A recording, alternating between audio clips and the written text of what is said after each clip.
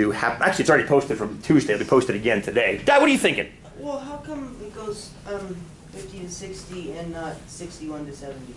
Very good question, very good question. 50 to 60 versus 60 to 70. I'm treating this as continuous versus discrete data. So because sometimes I get halves on things if somebody gets something partially right, technically speaking, I counted anything up to but not including 60 here and anything up to and not including 70 here. That's a good question. Where does 60 go, for example? That's a good point. I want to add some, thank you for that, I'm going to add some brackets to make it clear. That's very, very good actually, Dad. Don't sweat too much about that. But that's I'm going to fix it because that's a good point. Carly, go. Can I go back to the, or would you mind just... I'll say it again, for sure, I'll say it again. The only data is you have to have 63 kids accounted for.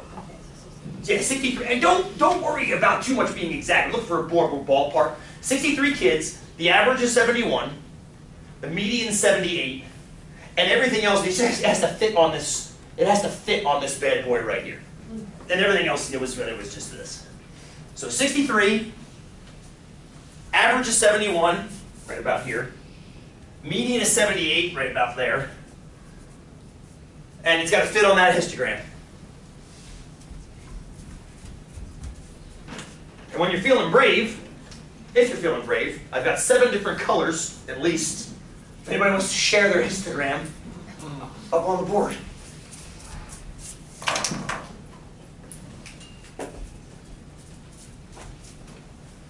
No right answer, no wrong answer. I haven't given you enough data to give you the exact histogram. So I'm asking you, what do you think my exams look like? And this is a Math 95 exam, which is vastly different than a Math 243 exam result. You'll see that momentarily too. When I say momentarily, I mean in 3 weeks.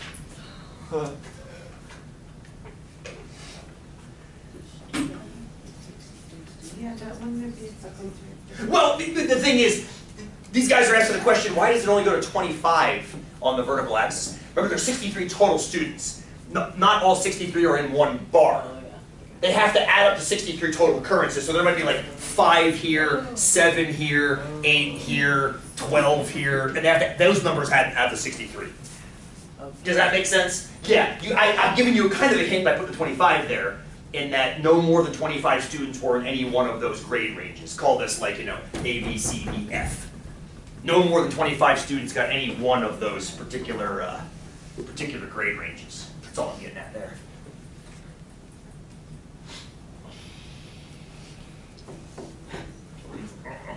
And you shouldn't know. Could you put yourself? Yeah. Put yourself here, please. I want to see it. Yes. Yes. Brave, my friend. Yes. That's good.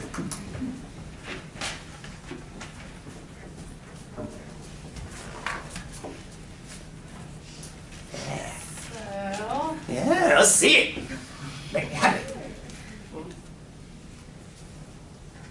I like it, Nick. I know that at least someone got a 50 to a 60. Oh, good, because of the hint I gave. Yeah. Nobody got lower than a 50. That was good.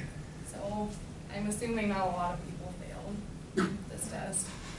And in that case, to balance, I'm assuming not a lot of people got Okay. a perfect score. Like it. To fit the bell curve, Okay. I would assume that most people got an average score Okay. in here. Love it. That also counts for the median and the mode. Good. Very good. Very good. Out. Very good. Because the This is fantastic. median is 78 Uh-huh. and the average is 71. Yeah.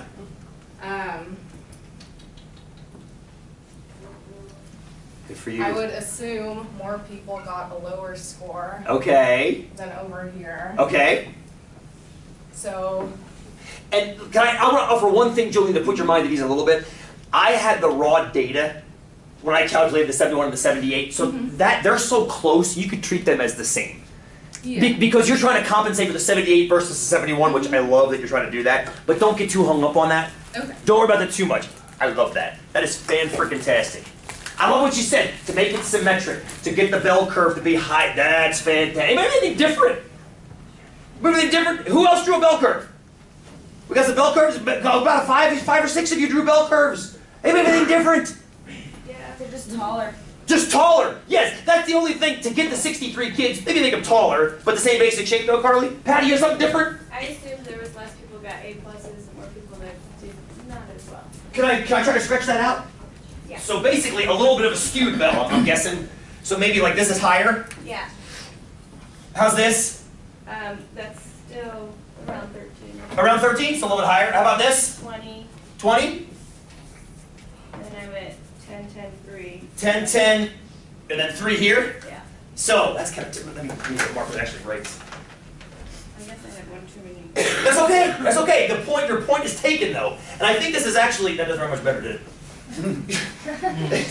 The point is taken though, Patty, that you've got basically a bell curve that's pulled a little bit more skewed than Jolene's, but that might indicate what's going on with the average. But still, basically, you've still got a unimodal distribution. I love that, Carly. Well, I would think that it would be skewed the opposite way based on the median being so far on the end of the spectrum Between this bar here. Yeah. So maybe yours would look kind of like a mirror image of Patty's. Yeah. Maybe something more like this, where these guys kind of match out, but then this would be about the same-ish. Then this guy would come out, and this guy would be higher. Yeah. Good. Good. Anybody else? You're fantastic. And it's tricky. It's tricky to know where it is, number one, because I had the raw data, of course, which is why those means and median. You want to see what it actually looked like?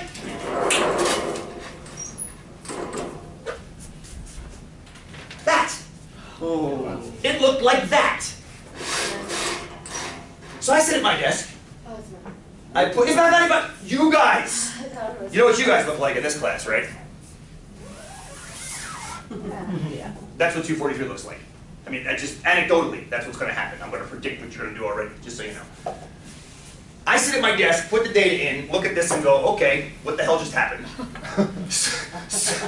So do I tell myself, oh, Rule, you're doing great. They median to 78, they average to 71. Golden, pat yourself on the back, doing a great job. Do I do that? No. I could do that, right? I could do that, yeah? I could. Shouldn't. Should not do that. Should not do that. So why shouldn't I do that? Because a third of your class. I've got this wonderful situation of roughly a third of the class failing and a third of the class getting B's and a scattering the other third doing either A, C, or D work. So my biggest concern is this. What the hell is causing this? So in this case, I would scratch the average and scratch the median altogether and go straight to the what? Straight to the modes. Because the modes are telling me something. And what they told me, thank God, was that these kids, this was a second exam, I think. Yeah, second exam. These kids had already checked out of the course. They essentially were going to drop the course but hadn't dropped it yet. So they just didn't care? They either didn't show up. Some of those were, well, show up mentally, that's what I'm saying, show up. Like they didn't show up for the exam, like, oh, whatever. And they still pulled a 50 out of 100, which is like, hell yeah, imagine if you'd studied. But nonetheless, they really didn't care, or they weren't getting it. They were in the wrong class, they should have been in 60 or 65. So essentially, what this showed me statistically was, this was a different population of students that needed either more remediation or a second try. And if you ignore them as another population, you get your real estate graph flipped the other way. That's what statistics can help you to do sometimes, is it can show you bigger pictures that you might not see otherwise. Is that fair? Yeah. You guys buy that? Yeah, that's the beauty of it. That's the beauty of it. So this is kind of like my, oh, one more thing to think about for the mode. If you have qualitative data, what's the only center measure that you should use? Keeping track of hair color, credit card used. Mode. That's pretty much the only choice you have, right? You have to use the mode because you can't average or median it. I leave you with this thought. We did a lot of work today, but if you think about it, we did a lot of work on 3 things today, which I love. I love that. We got into it really deeply. Here's a misuse. Just something to kind of let it wash over you. You may have heard this. Average annual snowfall in Bend is 33.8 inches. You may have heard this. You may not have heard this. There's the data. There's the data from the Chamber of Commerce, and I fact-checked it. It actually works. We're going to analyze Bend snowfall in this class in about a week and a half. Or the lack thereof in this winter, anyway. Do you think 33.8 is a fair number to use as far as talking about average snowfall in Bend? You think 33.8 is an average number? Fair. I'm saying this with no correct answer in the back of my mind, as far as what I'm expecting you to say. Who says yeah? 33.8 is totally fine. Totally fine. Got it. Who says no, it's not? Maybe it's a little bit misleading. Good. To those of you that say it's fair, why is it fair? For the whole year, overall. Oh, cool. So absorbing all the bumps. I love that. Good. Even the dry spells. Good. Very good. Who says it's not fair? Carly, go ahead. Because you have a couple of extremes on the tail end. It's not as extreme as the real estate value, but it's getting there, isn't it? It's getting there. It's getting there. Here's one more to think about as you leave. My favorite Bend lie.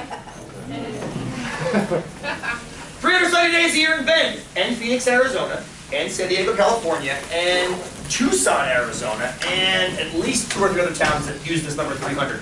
I have never seen quantification for it. That's as close as I've gotten. Well, it is sunny outside right now. Is it? Yeah.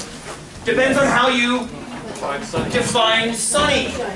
It depends on how you define. Hey, speaking of sunny, or the opposite of sunny, anybody see moonset this morning? Did I ask you that already?